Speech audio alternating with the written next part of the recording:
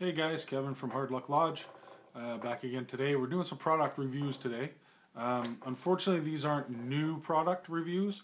They're a year-on product reviews. My old channel had the initial thoughts. There will be a new one later today, but for the most part, this is a year-on. And unfortunately, I don't have that video footage anymore where I can add into this. That computer died. That channel's closed. Is what it is. But today's reviews. Ronson jet lighters. Pick this thing up, take a good look at it. I don't know if you can see it. It's not the highest quality, but it's not bad. I'm trying to remember where I got this. I think it might have been a TSC store, Tractor Supply. I know Walmart carries them and a few other places. It was cheap. It wasn't American cheap, because I know you guys down south get these things for like $3 or less. It was like $6.50 Canadian. Not that much. Compared with a Zippo up here that would go for, well, I mean, no-name Zippos are 15 bucks. Good quality Zippos are 25, 30 bucks, 20 bucks, 18 bucks, depending on where you go. And I'm not talking online where you can get them off of eBay. I'm talking about in a store. So this thing's, it's been a year on, just over a year. Got it, well, it might be close to a year and a half. I got it August of 2015. And now we're in December, the beginning of December 2016. So this thing's been around for a while. Sorry about the light. I'm working with an iPhone 4. That's all I got. Trying to save some money, get some better equipment, get a tablet, get a computer, get all this stuff going. Things have been tough, but it is what it is. So nothing fancy. I mean, these things they're all over the internet. This one happens to be the ribbed version. It is what it is, right? Jet lighter. Heavy click, nice blue flame, runs on butane, little electric igniter. I don't know if you can see it too well, but it has a little click. Basically, it is electronic ignition, but it's kind of the style you would have on your barbecue, where it's a click light. There's no batteries or anything. What I love about this lighter, high wind. This thing lights. Had Zippos, still have Zippos. Got a Zippo I love. U.S. Marine Corps. It was a gift from a friend. Just awesome, awesome lighter. But had problems with it. Went moose hunting 6 years back. This particular trip, I remember. Cold. Real cold. Top end of a logging road. Middle of nowhere. Freezing. An hour past sunup. Watching the cut. Need to light a fire with a hunting buddy. Couldn't get the Zippo to light. Holding it, blowing into it, trying to heat it up. Just wouldn't light. It's cold. Doesn't want to go. Pardon me, my t-shirt's riding up again. Happens a lot with this particular t-shirt.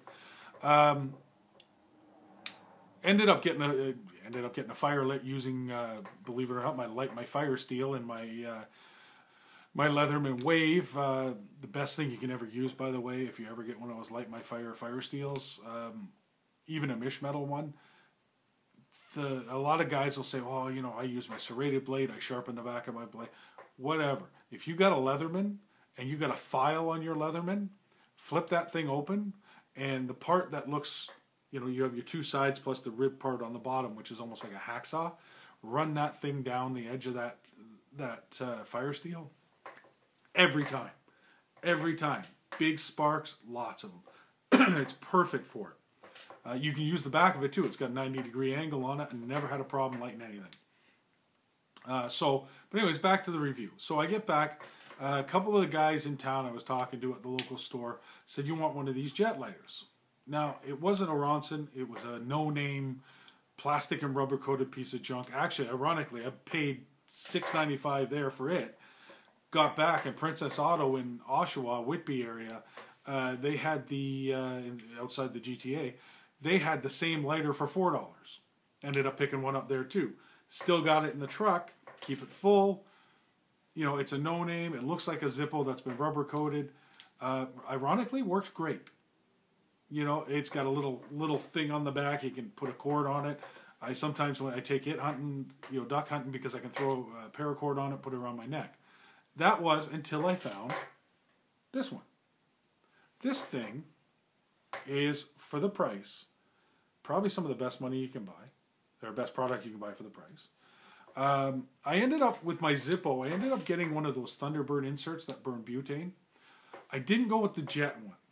Because for me, a Zippo, it's about nostalgia. The flame has to be the way it is. I wanted something, you flip it open, you light it with the wheel, you sit it there, you know, it is what it is. So I picked it up. Great investment. If you have a Zippo, some of the things I've done to it, took the rayon balls out of it, put cotton balls in it. You've always got tinder if you run out of fuel. Put an extra one in. Works great. Still have that insert. The Thunderbird butane insert is great. You can fill it, come back a year later, it's still full of butane. It doesn't evaporate, and you don't have to fill it every week with lighter fluid like you do with a regular Zippo. That being said, you have to have butane. You can get single jet, double jet, and then a standard lighter. Love it. The only problem is I find every time I pull that Zippo out of my pocket somewhere to use it to light a campfire or to put some heat shrink on a wire or whatever, everybody wants to touch it. Everybody wants to see it. Then you're looking for it because everybody tries to walk off with it. And I'm not saying my friends are dishonest. I'm just saying, you know, people are always wandering around playing with it and looking at it, and you get, you know, oh, well, he had it, now he's got it, and you got to run and get it. A cheap lighter, nobody ever wants a cheap lighter, except for smokers. They'll steal any lighter. And you smokers know what I'm talking about, because I've worked in a lot of bars, and I've seen so many people arguing with their friends back and forth. Because, hey, you're lighter collectors. Hey, don't give so-and-so your lighter to go outside for a smoke, because you're not getting it back. I know this, so you guys can be angry, but you know exactly what I'm talking about. So, picked one of these up. Like I say, I'm pretty sure it was Tractor Supply. It was cheap. It was, like I say, it was like under $7 or $7 with tax.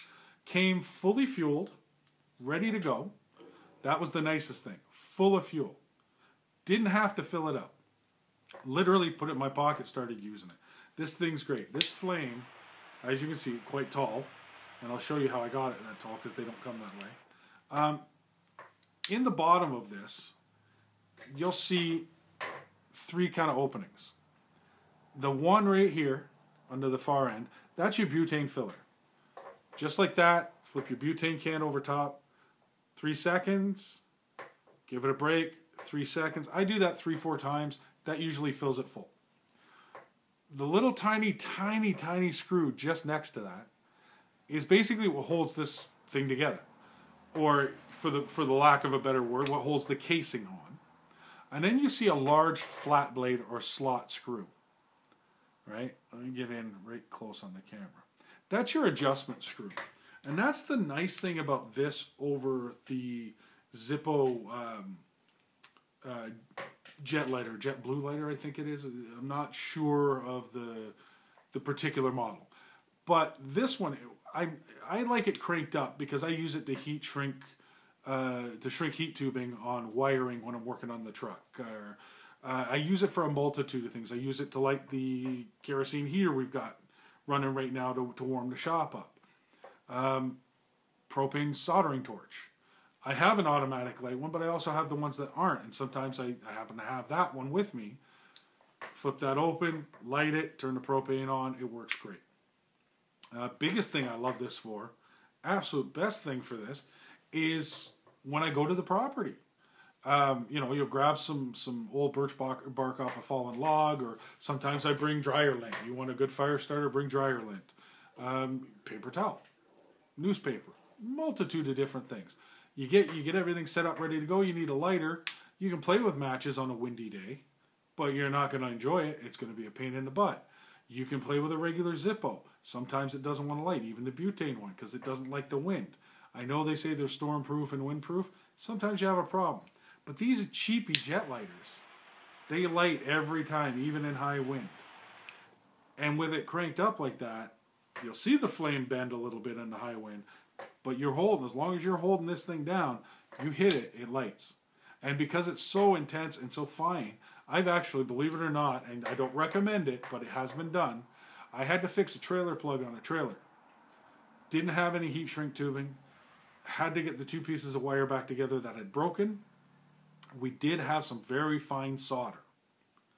Used this, stripped it out, twisted it together, used this to heat it up, dabbing solder, very fine solder, not the big plumbing solder, the stuff you use for doing electrical work and electronics, dabbed it on there, and soldered the wire, and then wrapped it in tape, and that got us back on from a long trip, bringing the trailer back. So, for the money, you know, say $7 Canadian, even if they've gone up under $10 Canadian, $3-4 US, depending on where you go, probably even cheaper on eBay, because everything on eBay is cheaper. You can really get a good quality lighter, fairly heavy. I mean, when I say fairly heavy, I'm not saying it in a bad way.